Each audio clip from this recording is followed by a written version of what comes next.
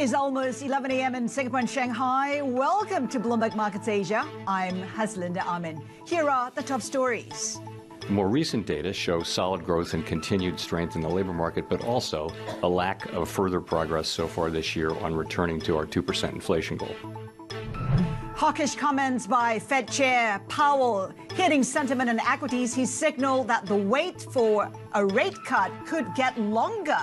New Zealand's inflation slows, but price pressures persist. We hear from the country's Prime Minister, who's touting fiscal restraint to rein in prices. And we meet the man helping Indian billionaire Mukesh Ambani build a media empire that could dominate the $28 billion industry in India. Let's get you to markets after 5 days of losses. Well, Asia looking pretty flat, still set to erase all gains for the year. Traders recalibrating expectations after Powell said higher for longer, given 3 sets of hotter than expected eco data. Markets now pricing cuts of about 40 basis points. The MSCI Asia-Pac Index, well, trying to be in the positive, but not really. The dollar index, 1264. Yields surging in Asia, tracking treasury yields overnight.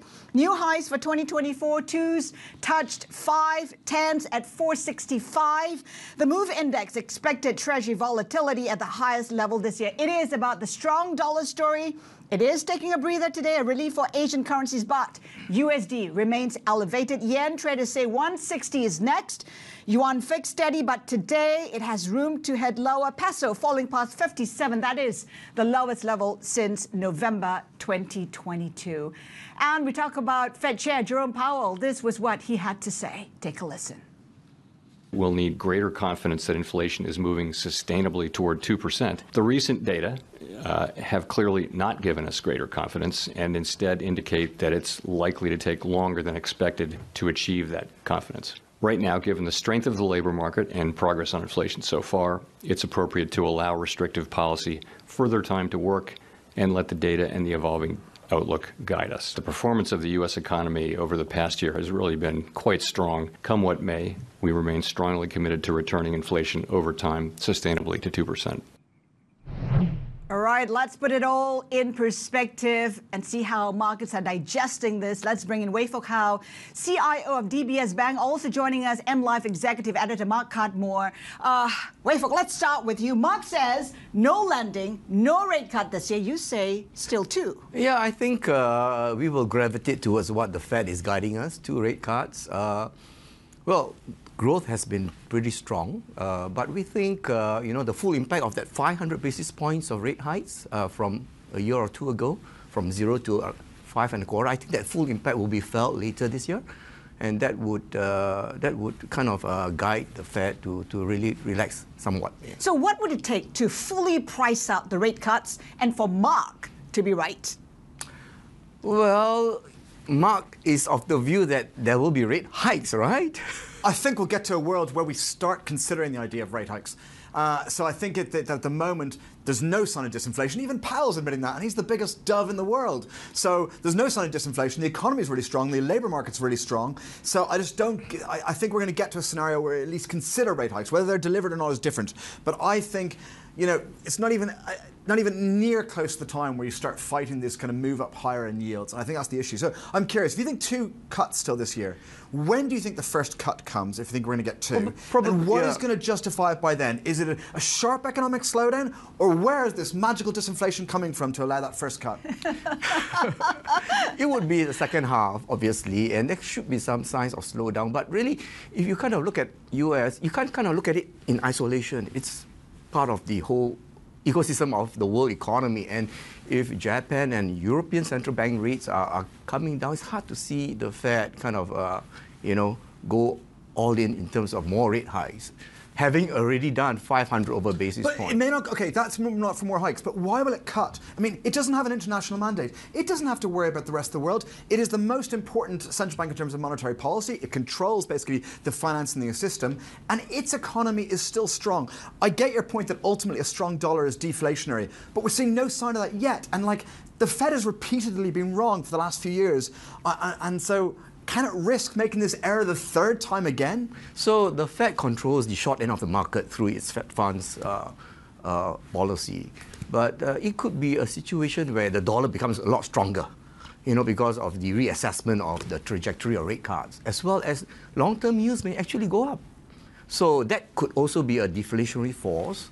And given that inflation hopefully is not going to kind of rear its ugly head and go above 3%, 2+, I think there is room for the Fed to ease off somewhat. Yeah. So no agreement when it comes to cuts or not, but there is agreement that yields are trending higher. And Mark, you say that there is room, a lot of room for yields to go up.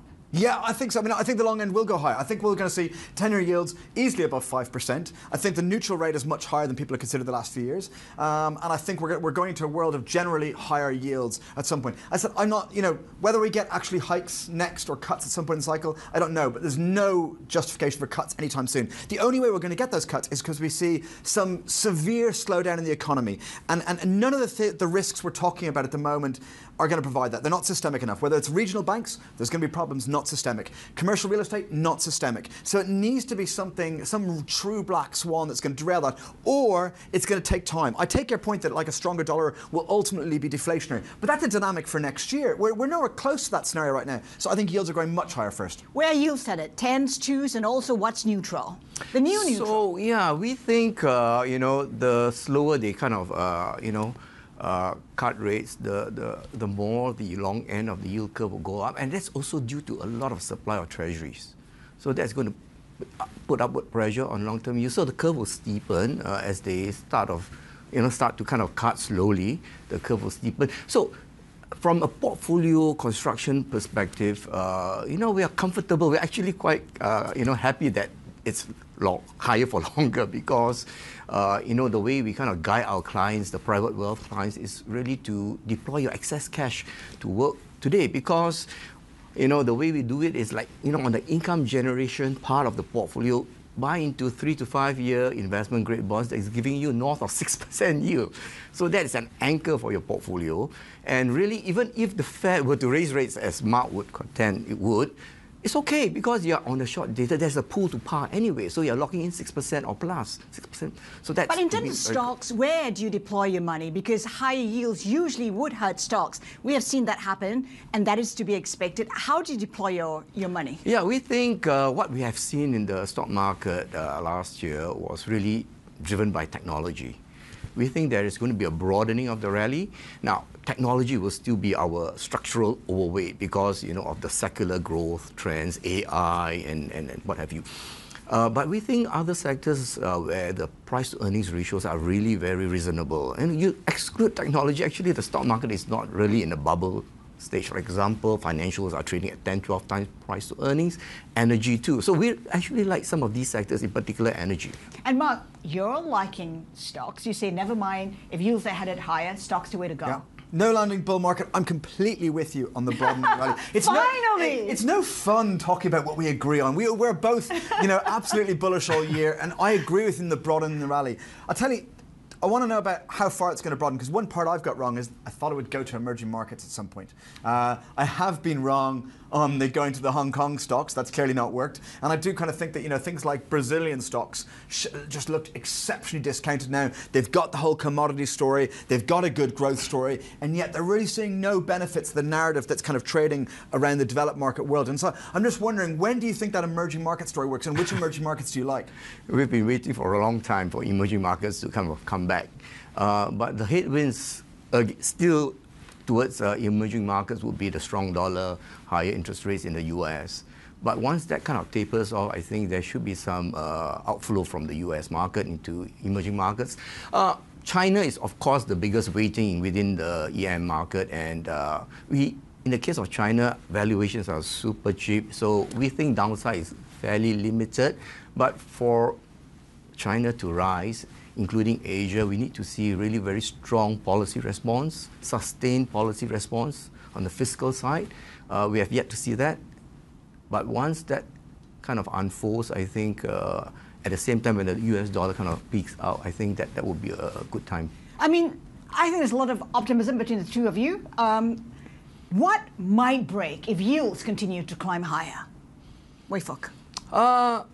if yields were to climb a lot higher, it has to be, the result of inflation rearing its ugly head. And if that were to happen, I think, we would need to reassess the kind of bullish outlook that we are adopting today.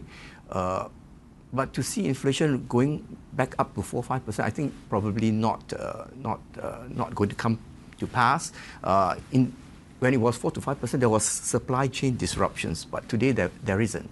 So I don't think we will go back there. So that's the main risk, basically inflation. The main risk is also USD exceptionalism. I mean, you can understand if Asian policymakers break out in hives if the dollar remains elevated. We've seen how the yen got to 154, yet no intervention, and we saw how, the Philippine peso is also at record levels. Yeah, I think dollar strength is a concern over time.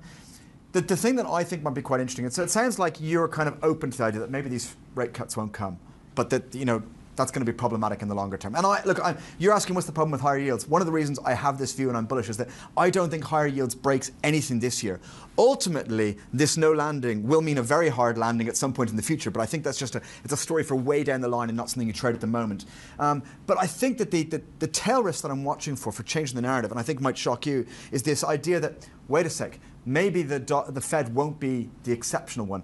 Maybe what we're going to need to change our narrative on is that other central banks won't be cutting as much as we think. That I wonder whether our pessimism around growth in the rest of the world might be reaching a bottom. Like we think and know that European growth's been terrible, but maybe European growth's bottomed. Maybe European and Chinese growth starts picking up as well, and we get a general tailwind, and we suddenly go, no one's going to cut much. And in that world, dollar stops strengthening. In fact, as people in line with your view, broaden out their risk investments, that's actually deleveraging from the world's reserve currency, it's releveraging back into the world. And in that world, we actually, without rate cuts, we actually see the dollar start to weaken. And that's where we extend the bull market even further. So that's the tail risk I'm more worried about.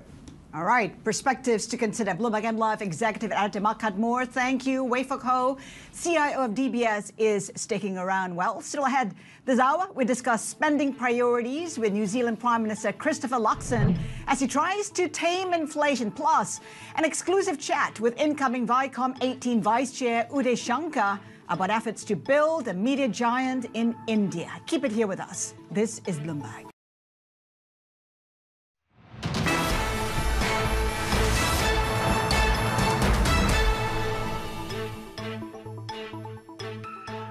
Welcome back. The IMF has inched up its expectations for global economic growth this year to 3.2%. The fund's latest World Economic Outlook points to strength in the U.S. and some emerging markets, while warning the outlook remains cautious amid persistent inflation and geopolitical risks, and is urging China to find ways to offset headwinds from its property crisis. With an economy that has potentially still relatively weak domestic demand, but is growing, then there will be an increased reliance on the export sector, and that is something that, in the context of very tight trade tensions, could be complicated. And so certainly there would be, in the interest of the Chinese economy to develop ways of sustaining domestic demand. And the U.S. has repeated its concerns over what it sees as industrial overcapacity in the world's second largest economy. But Chinese officials have since pushed back against Washington's claims. Our news desk editor Jill Deeses is with us. And Jill, it's hard to imagine that China will change its policies because of the U.S.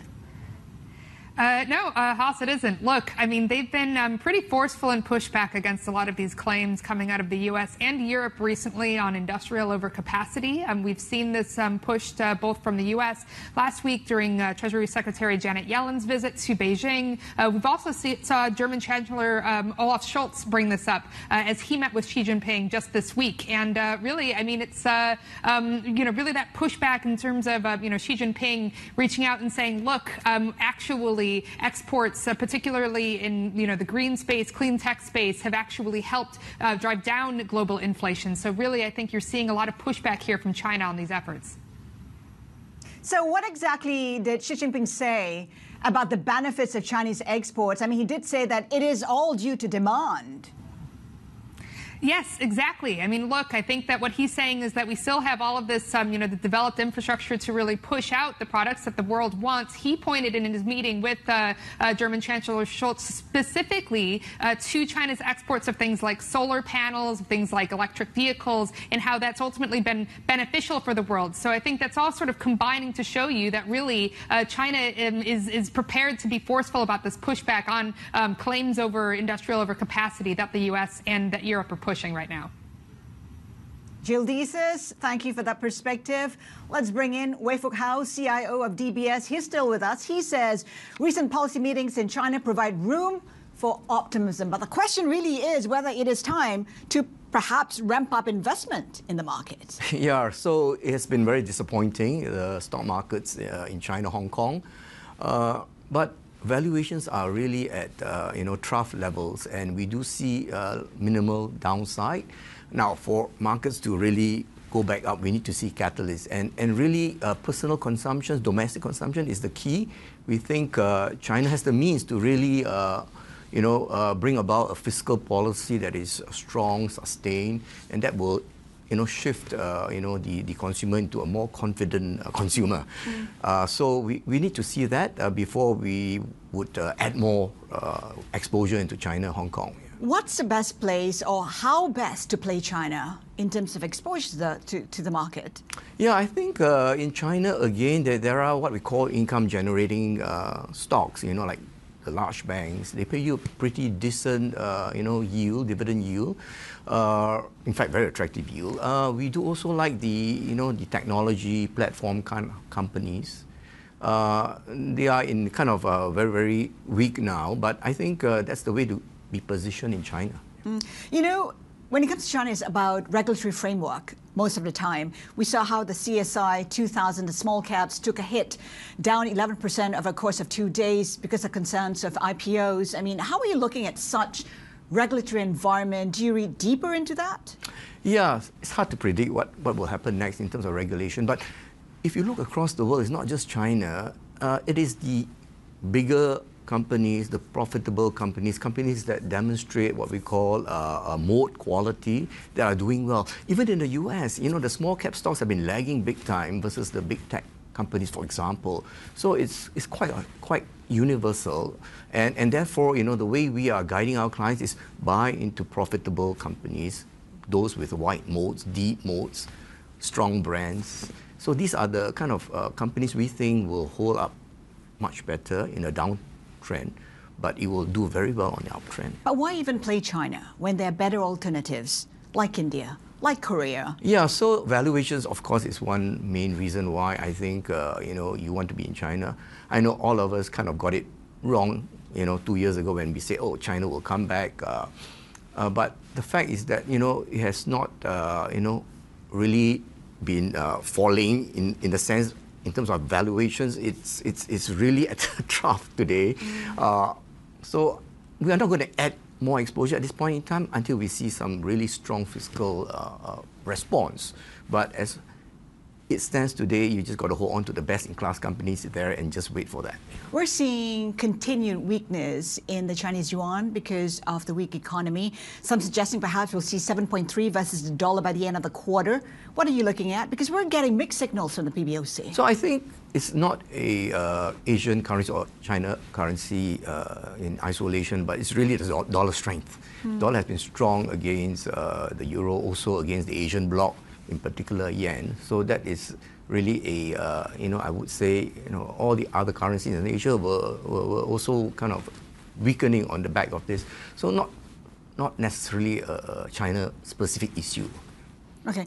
Even as we're speaking right now, offshore yuan, 1 month HIBOR rising to 5.105%. That's near the highest since 2018.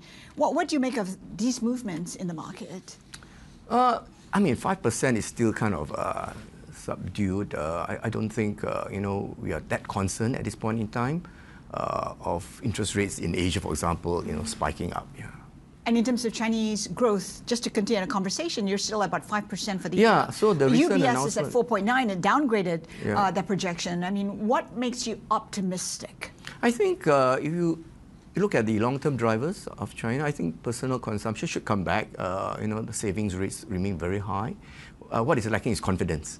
So when we see policy response from the government later down the road, I think that will indeed help growth be sustained. Might confidence, though, be hit even more if Trump were to come back to power with that 60% tax on Chinese products? Yeah, it's hard to predict what will happen on the geopolitical side. But we have been there US before. elections. Trump in power. Yeah, I think both sides are also kind of in agreement that they want to, make life a little bit more difficult for China.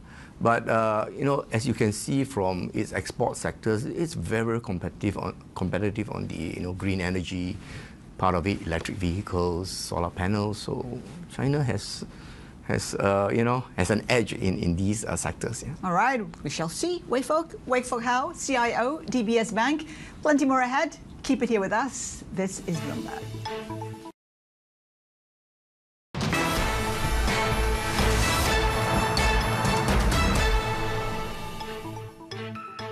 Welcome back. Bitcoin bulls say the crypto token could hit the $70,000 level before the so-called halving event set for April 19th. Here's a look at what Bitcoin halving really means and how it may affect prices. The Olympics, Sporting World Cups, leap years, and Bitcoin halving. They each happen every 4 years, and in the crypto world, halvings typically meant a boon for prices. In a nutshell, Bitcoin halving means fewer new tokens are issued. That's because Bitcoin miners, who validate blockchain transactions, receive 50% less of a reward for doing so. At Bitcoin's launch in 2009, miners received 50 new coins per block. Post the halving in 2024, that'll be cut to just 3.125 Bitcoin instead. In the past, we've seen prices spike following the event. For example, in 2012, when the token jumped by 8,000% in the following 12 months. This time around, the prospect for further gains is unclear. Some analysts say the halving could trigger upside of at least 80%. Others argue the event is already baked in, particularly as Bitcoin's already risen to fresh records this year, which brings to mind a familiar phrase: past performance does not guarantee future results. And that was Bloomberg's Annabelle Jewelers. As we check on how cryptocurrencies are doing right now, pretty much green across the board. Bitcoin 64.37 right now. Ether also up by 0.7%. Bear in mind, Bitcoin reached new highs after previous halvings, helping to mitigate the periodic drop in mining rewards and the increase in the cost of doing business. Of course, the event this month coming after Bitcoin more than quadrupled since November 2022. We're also keeping an eye on Chinese banks. That's on the back of Fitch revising its outlook for Chinese state banks to negative. Suhao Securities currently down by more than 4%. That dropping the most since 2021 after the CSRC said that it is probing the company. ICBC up 1%. China Agbank also trading up. Well, still to come. New Zealand Prime Minister Christopher Luxon says he's determined to get his country's books in order. More on his spending priorities next. Keep it here with us. This is Bloomberg.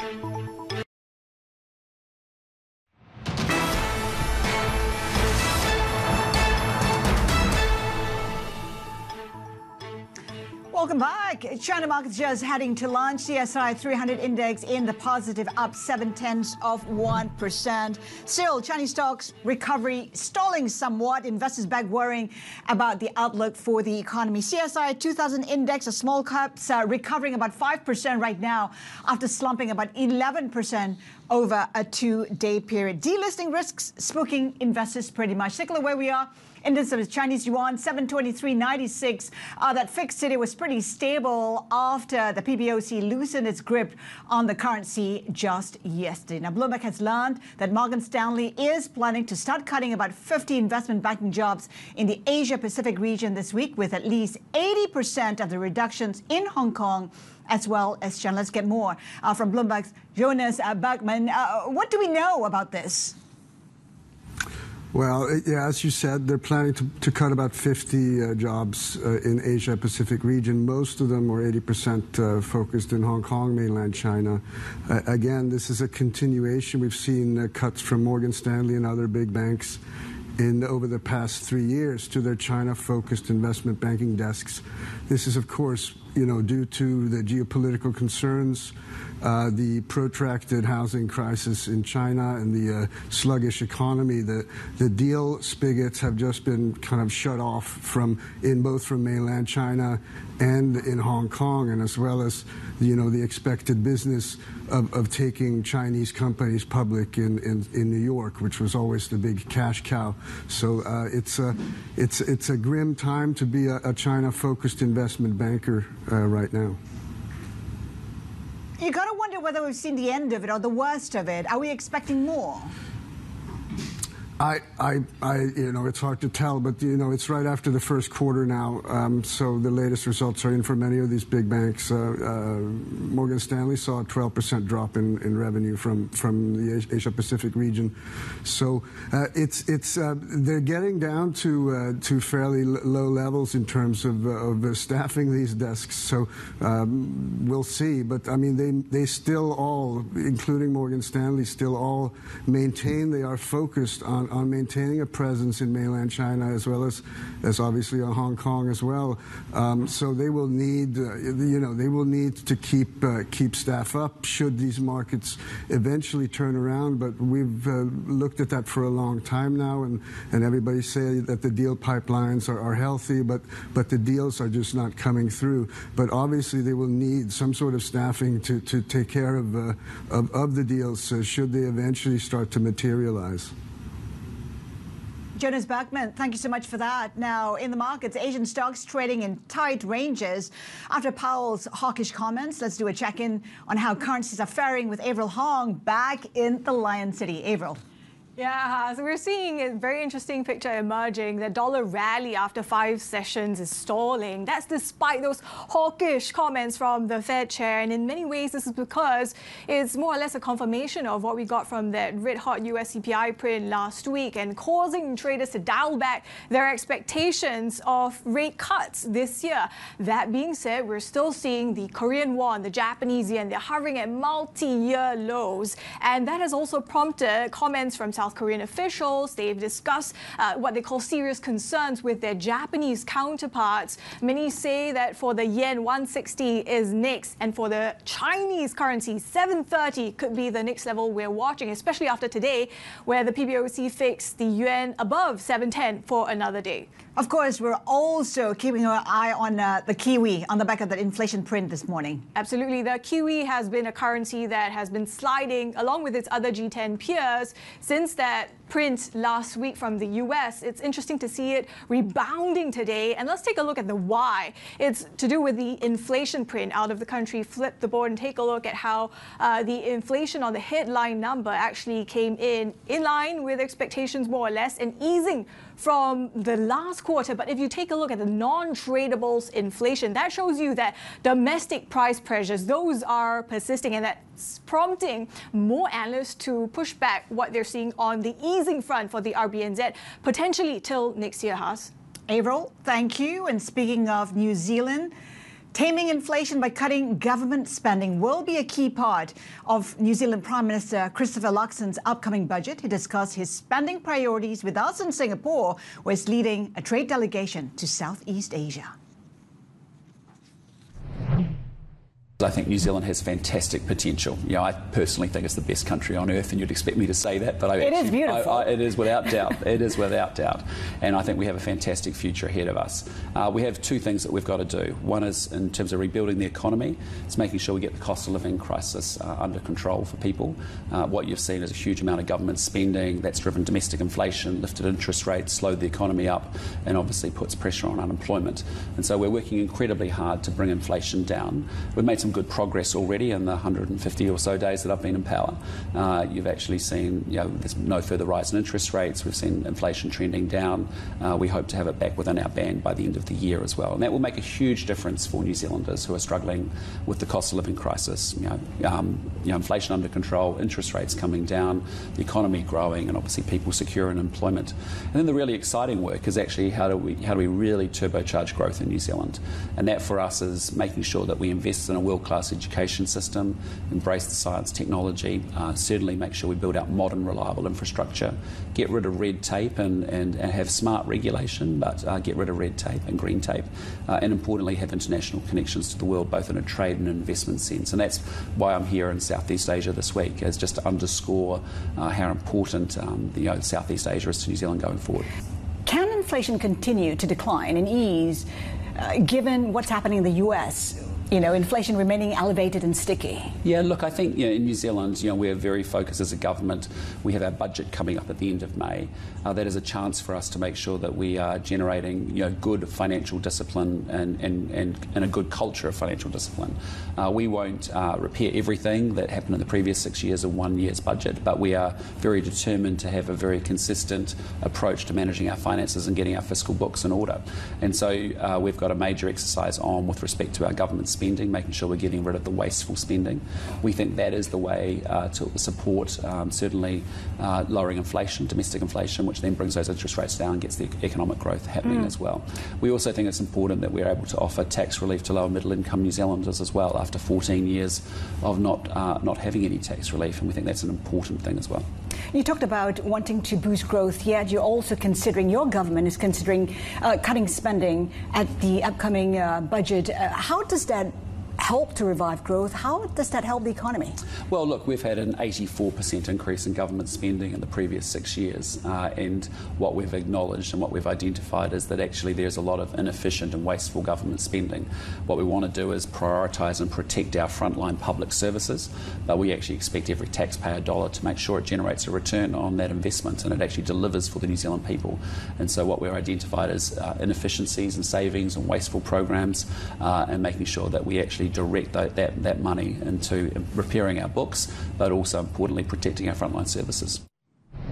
And that was New Zealand Prime Minister Christopher Luxon. Well, New Zealand's never surrender approach to inflation has come at a great cost, with its economy suffering a rare double-dip recession.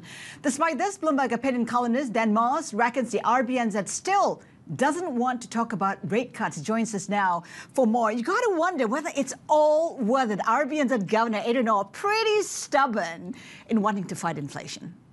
Look, I give him a lot of credit for being totally upfront, saying when confronted with evidence of a recession or a looming recession, his response would be along the lines of, yes, and that's exactly what we want to see. Not because we desire it, because we're sadists, but we need it to get inflation down.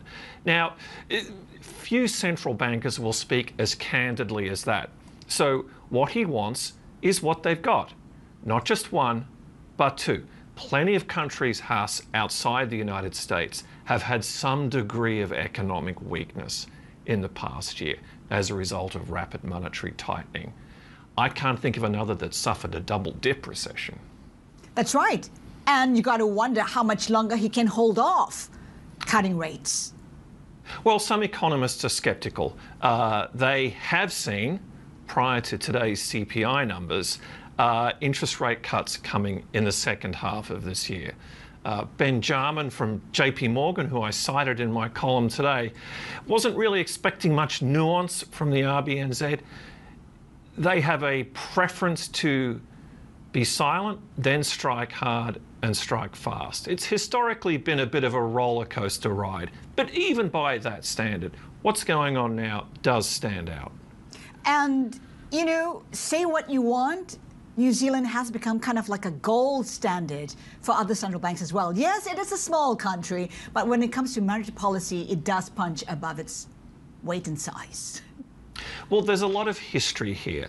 So the 90s and the 2000s were characterized by a shift in many economies towards central bank independence and buttressing that independence with a formal inflation policy, generally with a 2 in it somewhere. New Zealand was the first. They like to remind people of that. They're very proud of that. And all through the 90s, you couldn't go to any conference or listen to any speech by a central banker without some reference toward inflation targeting, which inevitably drew in a comparison with New Zealand. When that trend was in place, it was the gold standard. Now, the mandate's become a little bit squishier. Chris Luxon, who you just spoke to, has talked about making it harder again. We'll see. It's a coalition government. There'll be some horse trading there. But New Zealand is really standing out right now. They don't want to talk about talking about cuts. You talk about Luxon. His government has talked about perhaps cutting spending at the upcoming budget. I mean, that can be good for the economy at a time when the economy actually needs stimulus to drive growth. Well, according to the textbooks, if you withdraw some degree of fiscal stimulus or some degree of fiscal support, then it's going to dampen demand. Not great at the moment. What I will say is we're hearing pretty much standard conservative playbook fiscal economics here. He said a lot of that during the campaign, to be fair, and it's early days. He hasn't been in government for very long. One thing I have found, though, that once governments become entrenched, regardless of their political persuasion, they tend to like fiscal stimulus when it comes to election time. Dad, what's the sentiment on the ground? How are the Kiwis feeling amid this double-dip recession? Been a while since I've been there, Hass, but if you look at the string of indicators, just even in the past week, it's pretty bleak. We've had pretty downbeat numbers on manufacturing. We've had downbeat numbers on sales. We've had business confidence deteriorating. Now, look, these numbers today do show headline inflation retreating noticeably, but on a more underlying level, there's not a lot of evidence that price pressures are, budging substantially. There's a lot of tension there right now. We'll have to see how this plays out. But for now, this looks like an inflation-first central bank. All right, Dan, thanks for that perspective. Bloomberg opinion columnist Dan Marsden with some breaking news to tell you about. Masan said to be considering a record Vietnam IPO for its consumer business. That unit IPO could take place in the early 2025, and that's according to sources familiar with the matter. It aims to raise up to $1.5 billion in beer and that noodle unit IPO. Again, Masan considering a record Vietnam IPO for its consumer business. Well, still to come, our exclusive interview with incoming Viacom 18 Vice Chair Uday Shankar. Hear his outlook on India's entertainment landscape next. Keep it here with us.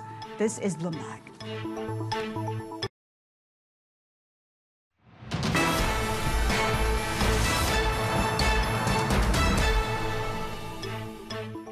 Now to the big changes underway in India's $28 billion media and entertainment sector. Once seen as an underdog, Viacom 18 is poised to become a power player with its largest shareholder, Reliance Industries, planning to merge the business with Walt Disney's Indian operations. We spoke exclusively with Viacom 18's incoming Vice Chair, Uday Shankar, and started with his bullish outlook for one of the country's top broadcast assets, the Indian Premier League cricket. On consumption, we think this year will be even bigger than last year because both mobile devices and connected TVs have grown in population in India. Last year, we had to get people familiar with the idea that IPL was available on JioCinema and it was available for free. This year, that message has already gone and the market has expanded, the number of devices have expanded. So we are targeting over 600 million people to come and watch IPL on JioCinema between mobile and CTV. This will certainly be the single biggest watched event in one country anywhere in the world. So obviously, live sports streaming service is becoming a new norm among like a global OTT players. But it comes with a very expensive deals, like a multi-billion-dollar deals to get the exclusive streaming rights. So what's your plan to monetize it or like turn this into a cash cow? If 600 million people are watching something in an economy like India and the kind of growth that we are seeing in tier 2, tier 3 and smaller towns and villages in this country, there is an advertising opportunity. The problem is that traditionally sports has been offered to only a small set of very premium advertisers who can pay a lot of money. And it's been used as a reach aggregator.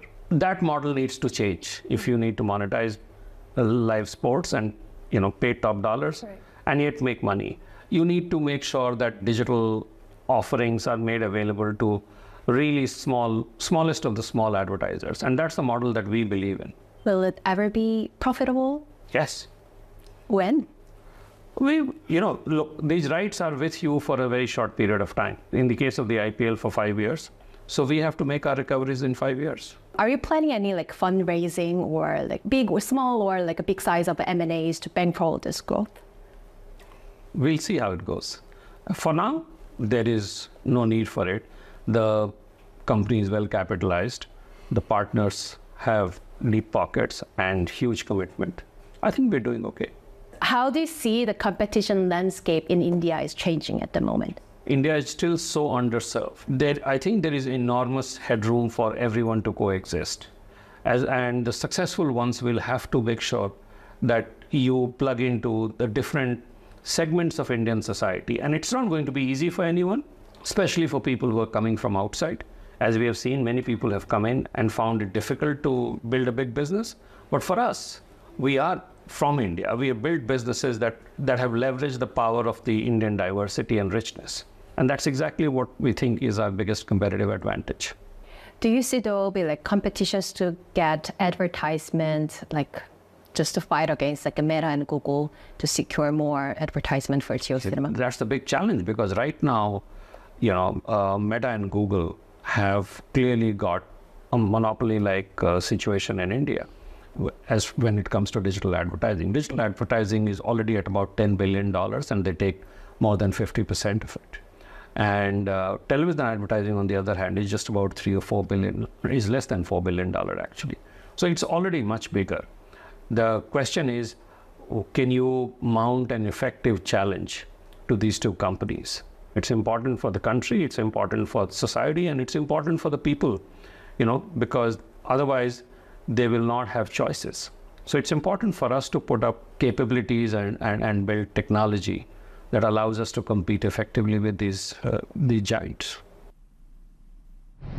And that was incoming Viacom 18 Vice Chair Uday Shankar speaking with Bloomberg's So-hee Kim. Subscribers can get more from that exclusive interview on the terminal and on Bloomberg.com. Plenty more ahead. This is Bloomberg.